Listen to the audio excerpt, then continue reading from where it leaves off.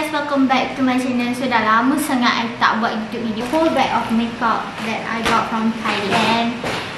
That also from Watson. So I just guna apa je for today makeup tutorial. First thing first is I nak guna this Tone Up Skin Aqua UV Spray. This one I beli dekat Guardian for like 30 ringgit. 30 ringgit I think. I memang interesting nak try sebab I malas tu nak sapu sunblock dekat muka. Like, what a waste of time.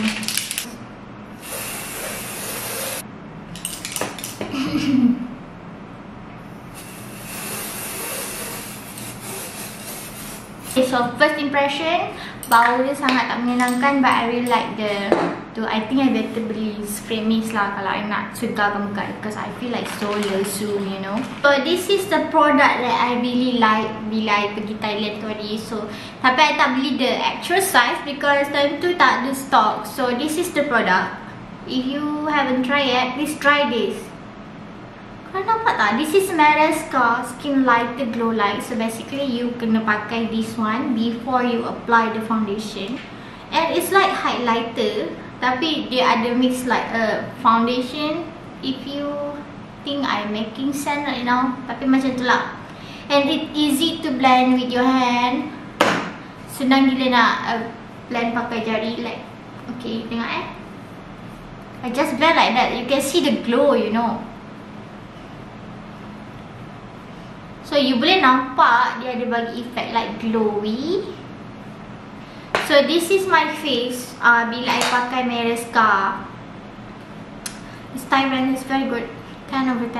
I really recommended this. Sebab I nak beli dekat Malaysia but tak ada jual. So next is I'm gonna top it with a foundation from Korea. So this is Kin's brand. It's a second skin foundation with SPF 30. This is the foundation, really sleek packaging, cantik. Okay, so I also got the spatula, the foundation spatula yang viral dekat Korea tu. Mind you, I beli ni dekat Shopee, so I tak tahu the actual shade I pakai apa. Okay, lepas tu kita just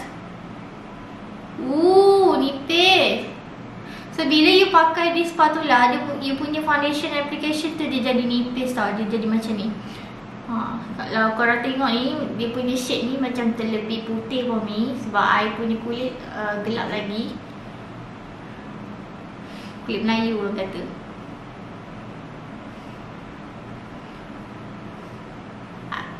So this is my face look like, and I akan pakai my favorite sponge from Nita. This is not sponsored, memang I pakai.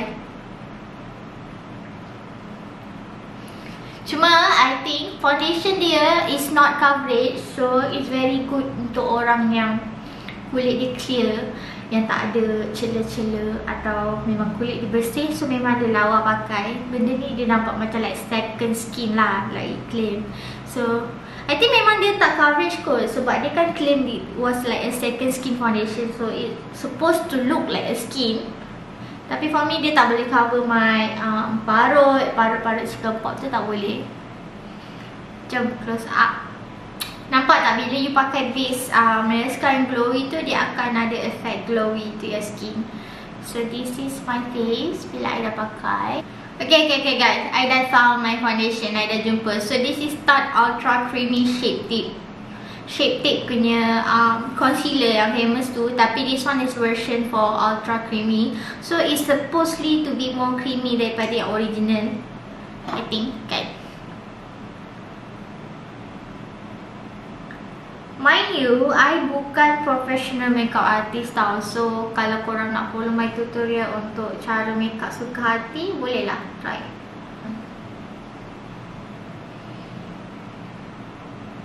I'm not sure if you guys can follow this tip, tapi kalau korang nak blend, just dab, tapi tolak dia macam ke arah naik sana tau. Dia like straight up. Menaik lah. Dah. I tak tahulah apa beza dia. Tapi next is I'm gonna use a product from Thailand juga. I beli brand Melinda. This is a super proof matte shadow code 05. Oh my god, cantik gila. Like, you can... dia macam warna coklat. Macam ni, kan? Nampak tak?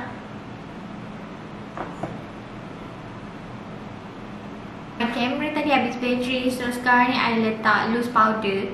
I letak loose powder, brightening loose powder from Palladio.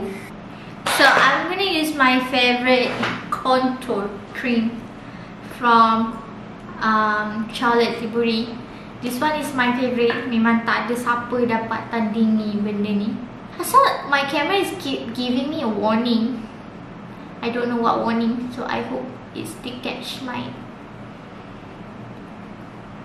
contour thing.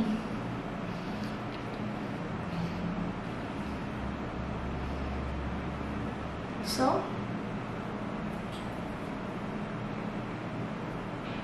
I dah buat eyeliner actually, and it doesn't record on the camera. So I dah pakai eyeliner, and right now I nak buat aegyossal. So in Korea, if you do makeup, korang wajib buat aegyossal sebab dia akan nampak like your face like more younger.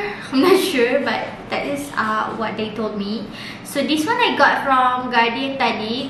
This is from brand Colorgram, code 03 shade real.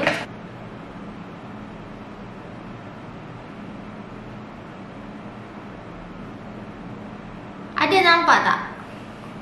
Let me zoom. Okay, so nampak tak? This is aegyossal. This one tak ada aegyossal. So basically you just senyum lagi.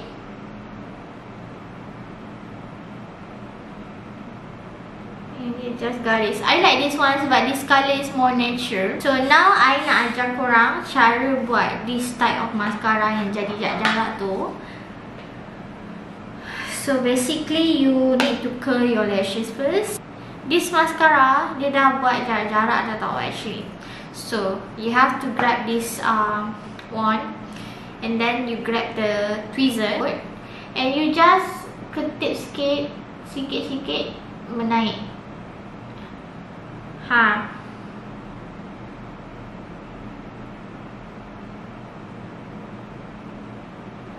Macam tu.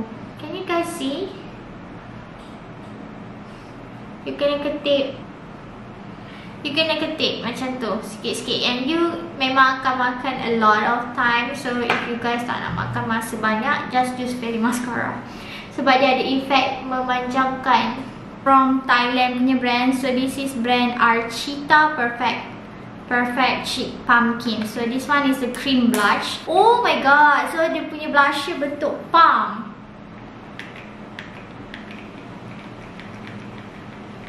So dia warna orange. Dia macam ni, orange. I think quite okay kot kan. Let's just pump. And then I akan ambil blusher. I think I terpump banyak dekat my hand. So just let move forward. Oh I'm scared. I don't want to ruin my makeup. Kalau korang pakai makeup mesti korang faham bila you pick like the wrong shade of blusher and you dah tak boleh fix it because it will mess up and dia akan buat your skin look cakey if you try to fix it. The blusher look nice. I like. Macam pelik. Nampak rasa macam badut.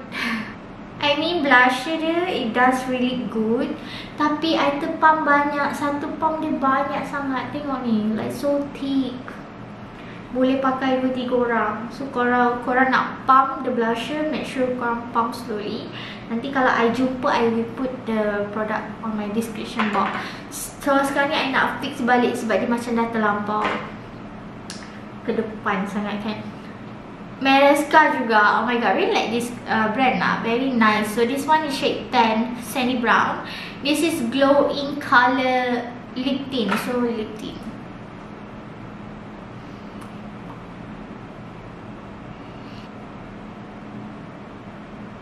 So now I nak pakai highlighter. So this highlighter from Dior. Woo, cantik. Boleh pakai, dia cantik. Okay, let's see. I lip tint ni I suka dia punya colour, tapi I tak suka rasa dia sebab even you dah apply, it's still weird. Like you eating something, like you taste something, like lidah you akan rasa something on the things kan. So basically jom. Oh mak kau macam. So this is my final makeover. Ta-da! Bye-bye. So see you guys on my next video.